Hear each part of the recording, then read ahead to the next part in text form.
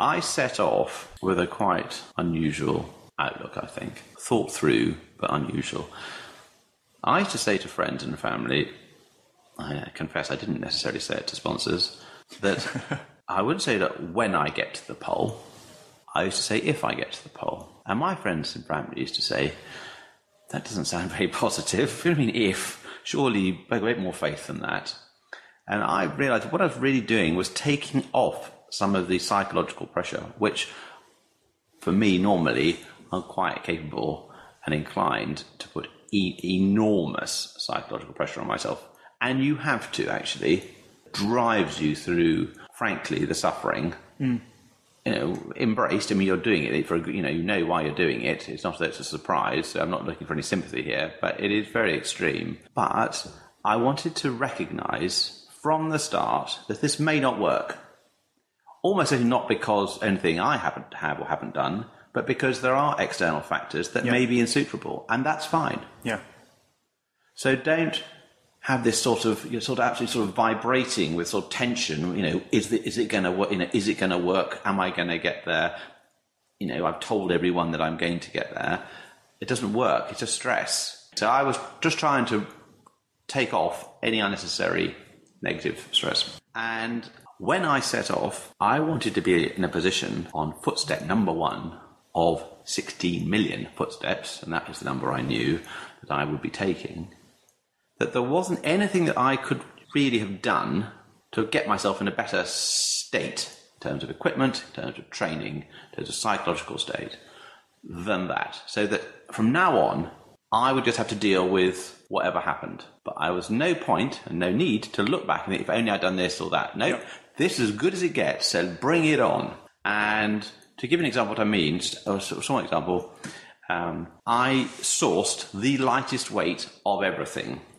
For example, AA batteries. I needed some AA batteries to power my GPS, my little satellite location units and so on. And you have to use, for the cold temperatures, you want lithium ones. And I discovered that some AA batteries weigh 2 grams less than others, depending on the manufacturer. Yeah. Now, if I defy you to hold 2 batteries and tell me which is the lighter one when there's a 2 gram difference, right? You can't do it. But you can on electronic scales. And you may say to me, Pen, if that's the sort of detail that you're worried about, I think there's some rather more important things you need to worry about. To which I would say, yes, but 2 things. First, I knew when I pulled that sledge, and you can hardly move it, it couldn't be any lighter, not by a gram. That's quite empowering to know. And secondly, it is straight physics. Every gram that you take, it's not, holding in your hands and juggling, seeing which is heavier. You've got to move that gram through 800 kilometres, basically.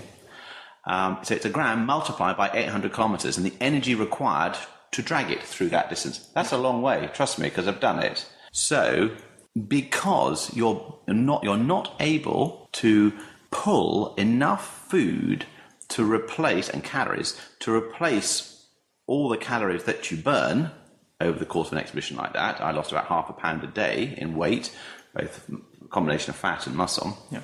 It's the muscle bit that's relevant. As you lose weight, because you can't pull enough at the start, you lose muscle, some of it's muscle, for various complicated reasons. It's not the fat. You'd think that body burn all the fat and then it would start to think about the muscle. No, it thinks, right, I'm in a state of survival here.